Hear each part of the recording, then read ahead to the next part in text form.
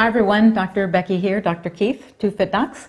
We have been spending this morning testing MCT oil and its effects on our ketones.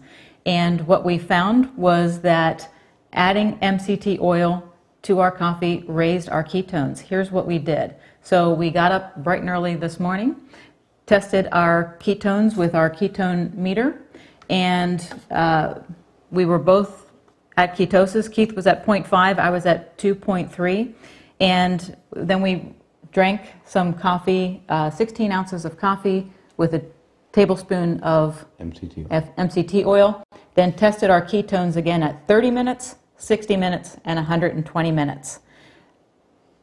There was a rise for both of us in ketones. There was, yeah.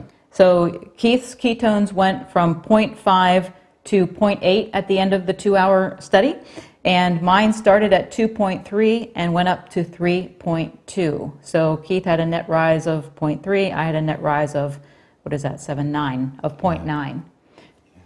So it doesn't mean I'm better. You don't have to rub it in. All right. Well, but anyway, we always get the question, what will MCT oil knock me out of ketosis if I put it in my morning coffee? That's busted. That's busted, yeah. Right? If anything, it will raise your ketones. Yep, MCT oil, good. Thumbs up.